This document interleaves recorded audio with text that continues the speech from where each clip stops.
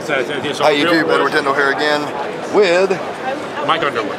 Mike Underwood, and he's got all of the most amazing stuff for tarantulas. I don't know if you're specifically for tarantulas, frogs, but I love it for tarantulas. Anything that likes a planted human tank. Okay, a plant and human tank. What was you saying about a while ago about the more humid? A lot of people used to keep the dry desert tarantulas, and some still do. But now that there's an interest in these humid Southeast Asian tarantulas, these planted stumps with the hides in them work well because you're going to have a high humidity environment, which the plants do well in. You have the hides for the spiders.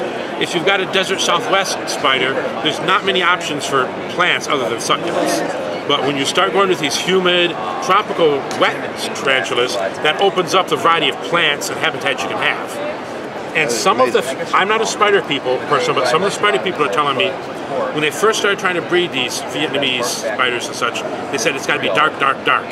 What they discovered is it's perfectly good to have a light tank, they get on the light, but heavy plants that they can get back in the dark when they want. That's so you have the choice of hiding in the plants in the dark or coming out in the open. That seems to be the trick to help breed them. Yeah, a little more diversity for them. So if they want to be in the light, they can be in the light, but they need a heavily planted tank that's humid to get back in. I love that. I'm trying to transition to live plants. I'm going to seriously consider some of the things you have going here. wood, that has, caves in it. Oh my God. Because these caves, that is absolutely amazing. And then, or something like this can either stand upright or it can be laid down to make a cave and the plants just turn up. Okay.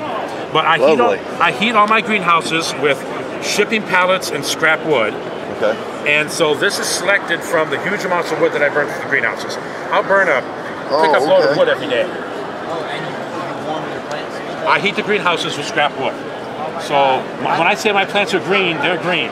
It's shipping pallets that would go to the landfill and scrap from lumber processing companies that heats all my greenhouses. I make beehives and everything out of all. Is this part of you too? Yes, this is me too. Then also, watch this stuff. For the tarantulas and such, when you want to have individual nursery jars, so they want humid for spiders. So like here's a 5-unit. That is amazing. So for mantids and spiders, these work real well. Here's a 10-unit. Oh, you even got it for spiders listed. Yep. That's so lovely. Spiders, mantids, the types of stuff that's going to eat each other.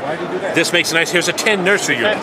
So it works well for the spiders, but it looks attractive enough to put in your living room. Yes, it does. And you're not a spider guy. I'm not a spider guy. The only thing you're missing in your life is being a spider guy. You should probably do it. Then these bigger ones I use for isopods. These make good isopod breeding colonies. Well, so I've got isopods too. You put your isopods in these. We'll put leaves and rotten wood, which I can also provide. And these make great little colonies for that. In my greenhouses, I keep no spiders, no frogs, no nothing, because it has to be disease-free. Okay. For instance, if you're a frog person and you buy cuttings of plants online from some other frog person, they take cuttings out of their frog tank and ship them to you. Right. I have a frog-free greenhouse. There may be some spiders in my greenhouse, but I can't help that. Do you have an online store? No, I don't. You don't. So only in person. I do sell the individual terrarium plants on eBay. I don't sell this stuff online because they don't ship well. Okay. So the frog people, the spider people, they're happy that I don't keep spiders and frogs. So it's no spider diseases, no frog diseases, no lizard diseases. Well, I seriously am digging this stuff. So these work very well. I really love that. I spoke to a woman at the beginning of the show. Wow. She bought one of these last year. I put zebra isopods in it, maculatum. And she says, they produce so many, she says, I'm pulling 50 out every month and selling them. Wow. That is awesome. And they're eating the rotting wood and stuff. And there's no rotten wood in here at the moment, but I provide. I need to learn. Punky rotten wood for the isopods. Oh. This is maple, ready to go. Maple. This is bioactive. It's not been sterilized. You can sterilize it in the oven if you want.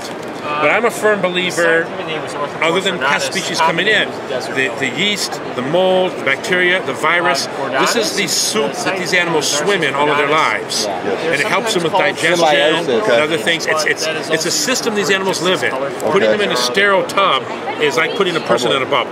Yeah, that's like a mushroom on a tree. It helps the tree. Now, there is a risk of you bringing in an isopod species you don't want, like Armadillo and Vulgara, or the Spinoconus or something. And I get that. I got Vulgaras that have taken over several of my isopod tubs.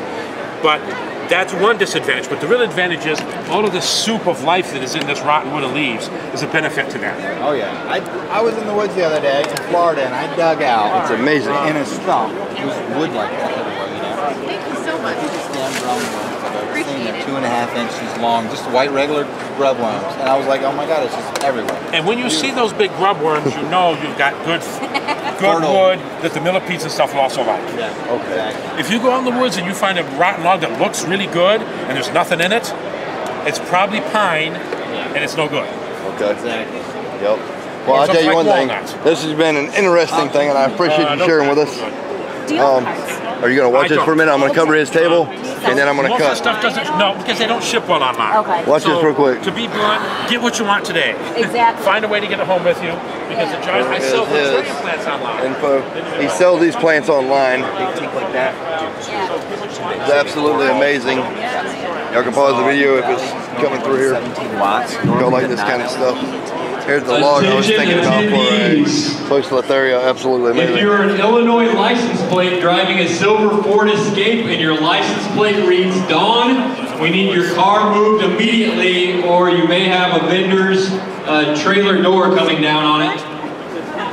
An orange cone was moved. A trailer door We was need in an there. Illinois license plate Look at this. of a silver Ford Escape. Absolutely amazing. Personalized plates Something reading low. Dawn. You need to move your That is car something that's immediately. definitely on my Thank list you. in the future. In fact, I'm going to take one of his cards. Wisdom Reptiles.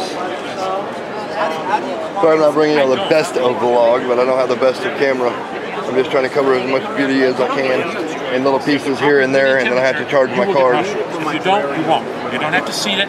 You've got 1 billion mushroom spores on your body right now. Mushrooms are good and safe in a tarantula So what I'm saying, aquarium. you don't need to seed mushrooms. If you've got the proper wood substrate, you got the proper humidity, the proper temperature, you'll get mushroom growth. Okay. You don't need to seed it with anything. I'm getting mushroom growth, and I'm wondering if it's detrimental to the health of my frame. The only like one you you said, don't you don't want want is that steroids. slimy black one that spreads. Okay, I don't have that. I got white, big white fluff. Fine. Okay. And that's just All right, well, that's good. Mushrooms are good. You heard it right here from an expert, people. Mushrooms are good for your environment. I mean, again, it's a philosophy of you can try to be sterile, like in a hospital. And there's times to be sterile in a hospital.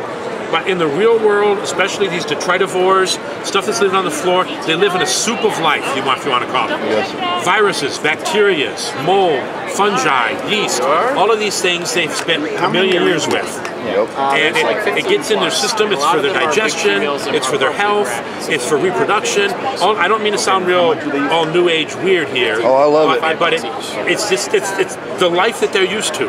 Yep. All right, y'all heard it, people. Here, thank you so much. I appreciate it, buddy. Thank you so much. All right, I'm going to cut here, people. I hope y'all enjoyed this. This guy really knows his stuff, and I'm going to get some more videos to you guys shortly. Stay tuned.